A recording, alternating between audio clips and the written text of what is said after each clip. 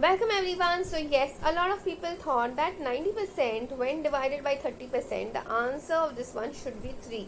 Actually, it's not completely wrong.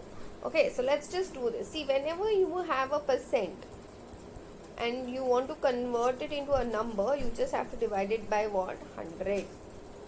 So let's just do this. 90% can be written as 90 upon 100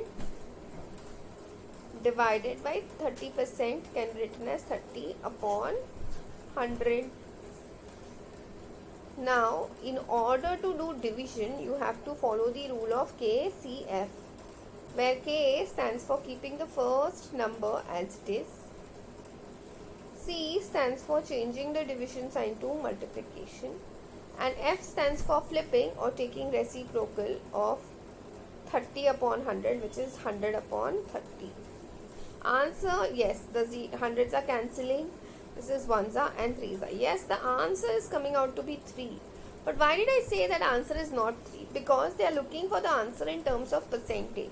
Now please understand, when you had a number and like a percentage was given, you were divided by what? 100.